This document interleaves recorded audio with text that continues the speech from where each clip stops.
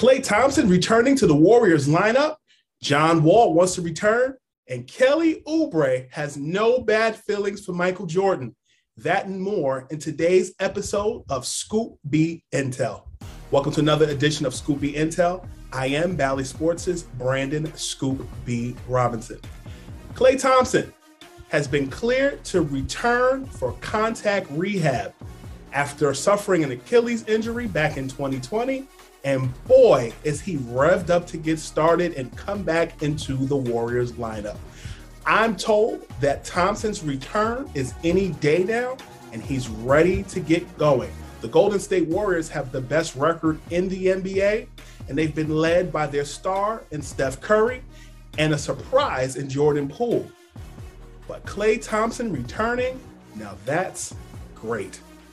Also in NBA news, John Wall wants to return to basketball. He is not suited up for the Rockets this season, and I'm told that he's working out every day and he's itching to return. And how will this work? Well, they still have to find a trade partner, and nothing has come to fruition yet.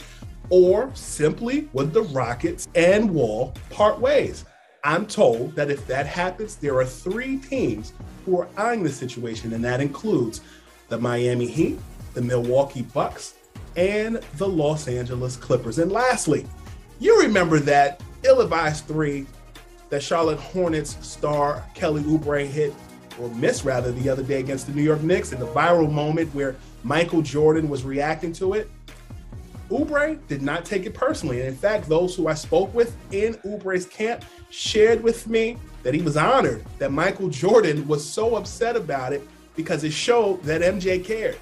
The GOAT, the greatest of all time in Michael Jordan, reacting in such a way, Oubre took it all in stride. And those that forget or may not even know because it was a viral moment, the Hornets actually won that game too. So missed 3, viral moment with Michael, and the internet streets are talking. That's all I have for Scoop B Intel today. Make sure to check out Scoop B Intel periodically through all of Bally Sports' social networks. See you soon.